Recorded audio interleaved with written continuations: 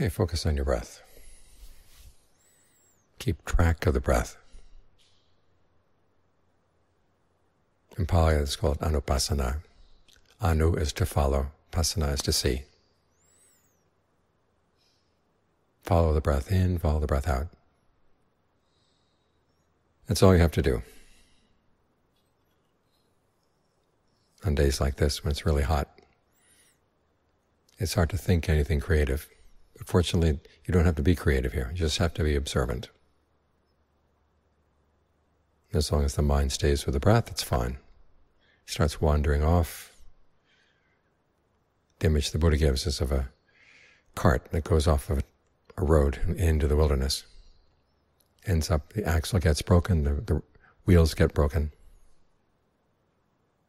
You get bogged down. Whereas if you stay on the road, you can go far. So stay with the breath all the way through the in-breath, all the way through the out, each breath coming in, each breath going out. It's like following a thread in a tapestry.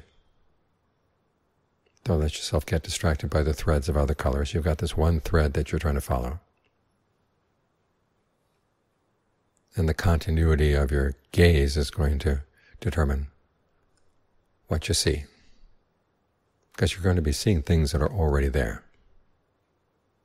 Just that you skip over them. There are so many gaps in our awareness. We jump over them and we turn a blind eye to them. We make assumptions about them, but we don't really see them. So look carefully, as continually as you can. That's all that's asked of you.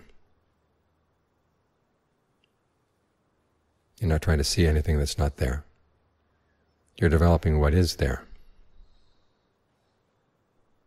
And realizing that takes a huge burden off the mind.